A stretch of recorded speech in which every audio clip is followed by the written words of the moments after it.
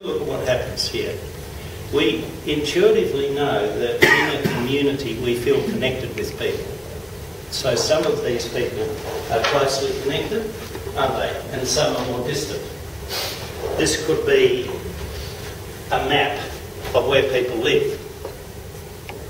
Right? We feel closer to those we see drive past and more distant. And these connections give us a sense of identity. We're the Buninyong crowd, we're the, I don't know where else crowd, right? But the problem is social life is very complex. There are lots of other dimensions. So when we talk about Collingwood, we'll see a division occur. And people in Buninyong, some vote for Barrack for Collingwood and some don't.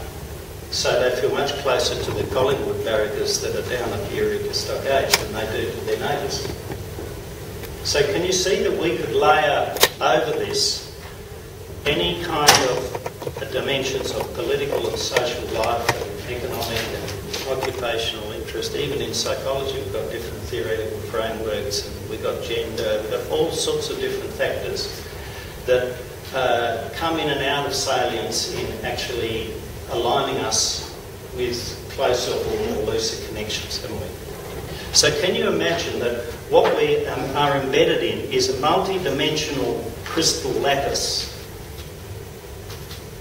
where each dimension represents some kind of dimension of social organisation. And we know how to negotiate this because we map it in our own mind. That's what gives us the feeling of belonging. Were you the Collingwood person? We wish you never said that. See, she made a noise. Now, we all know Thanks. what to expect about her. Because we know where Collingwood fits. Can you see? Thank you. Right now, it is a very, in my opinion, it's a very important resilience factor that we have complex identities. Many different features of identities. So what's your name? Mildred. It's Anne. Anne. So Anne goes into crisis when Collingwood lose another grand final. 1990 last time. But hang on a second. There's an election coming up. At least she can hope that, let's say, the One Nation gets in. But damn it, they don't get in either. But hang on. She's a guilt-ridden Catholic, so she can go to Mass, that'll be right. Can you see how adversity that challenges our identity in one dimension allows us to fall back on other parts of our identity, right? Or we've got our family that we know love us, and we're all, you know, everything else has gone on, we don't see our families. So let's imagine that that's our resilient, multi-dimensional social fabric. These lines represent the bonds, social relationships. What is the manifest and material content of social relationships? What do they consist of? Because we haven't got much time, I won't put the thumb screws on and extract ideas. But just think about it for a moment. What do you think it is? Communication. Communication is the raw material of relationships. Without communication, we can't have a relationship because we have no connection. Now, it took me 10 years to get away from information theory and realise it's the fact of communication that's far more important than the content. Information theory says it's all about information content. No, it's about the fact of it. That outweighs content. Think about when you've been out to dinner with nice friends and you've had a really lovely evening and you talk complete rubbish the whole evening. And you could have talked a completely different load of rubbish and had just as good a time and come away feeling close and warm and supported and empathic. Right? So we've got to be clear that content of communication is a luxurious additional element. And here's the important thing. If we say communication is the raw material of social relationships, and then we can say is the substance of social fabric, then that's a very simple step, because now we can say communication is always physical, isn't it? Communication is always physical. It's a very simple idea, unless we go to mental telepathy.